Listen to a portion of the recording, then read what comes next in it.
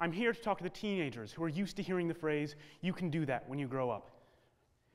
I congratulate you on being ambitious, but you don't have to wait to grow up to pursue your ambitions.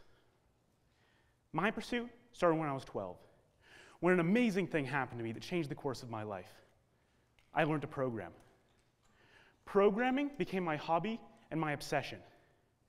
My parents would worry about me because I would spend hours on end staring at my computer screen, absorbed in my latest programming adventure. I learned everything I needed to know from online forums, tutorials, and blogs. Yeah. Stack Overflow was one website that was particularly helpful as I learned to program. Stack Overflow is a question-and-answer-based site where thousands of expert programmers wait eagerly to answer questions from novices.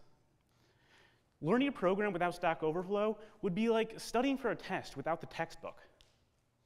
Wikipedia, the behemoth of information that seems to have a page on every topic imaginable, also helped me along the way.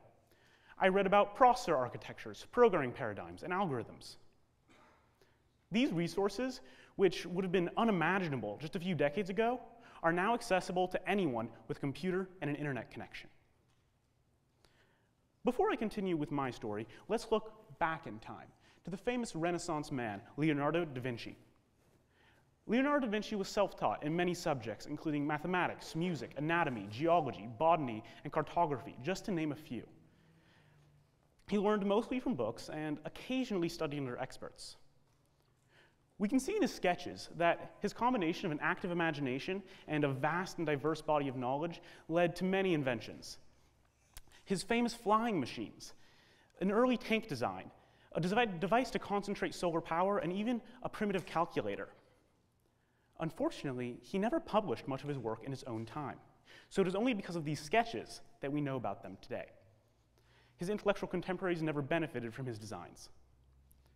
Now, imagine what an autodidactic genius like Leonardo da Vinci could accomplish if, instead of learning from scattered books and treatises, had access to the internet, basically the entire body of human knowledge.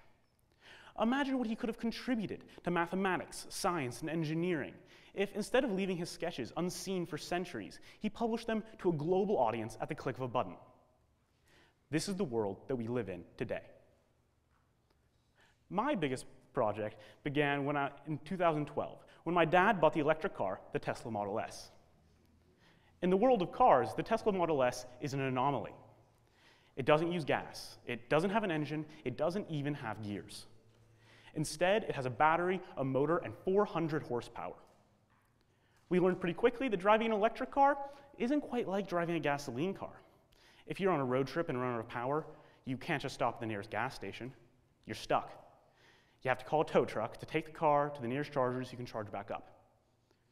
To make a road trip like this successfully and worry-free, you have to know how much energy it takes to get from point A to point B. When my dad first bought the car in 2012, there was no tool to do this effectively. Even the car's built-in range remaining meter was woefully inaccurate. It only took into account how much energy was in the battery and how far that would get you if you were driving on flat ground at 65 miles an hour with no wind. My brother and I decided to improve the algorithm using our knowledge of physics. We incorporated predictions based on upcoming wind conditions, weather conditions, hills, and the driver's driving style. I turned this algorithm into a website to help owners of electric vehicles, or EVs, plan road trips. We dubbed the website EVTripPlanner. To use EVTripPlanner, pictured here, a Tesla driver would go to the site, enter their starting point and destination, and EVTripPlanner would show them the chargers along the route and how much energy it takes to get from one to the next. Imagine Google Maps, but designed with electric vehicles in mind. Usage of the site exploded when my dad mentioned it on a few online forums. EVTripPlanner started to advertise itself as people would read about the site, use it, love it, and post about it again on other forums, perpetuating the cycle. Seemingly overnight, thousands of people from all over the world were using the site. As you can see in this map, the reach of EVTripPlanner extends far beyond the United States. I receive emails on a weekly basis from people in Norway, Sweden, Belgium, Germany, Switzerland, Canada, and other countries around the world, requesting features, reporting bugs, or sometimes just thanking me for creating the site. It has opened my eyes to how many people across the map I can reach with something I tinker together on weekends.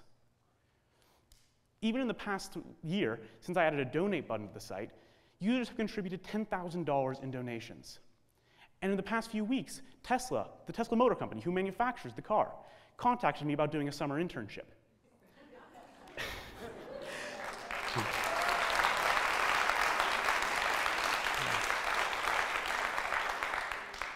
I never dreamed that any of this would happen when I started EVTripPlanner, but my adventure is far from over.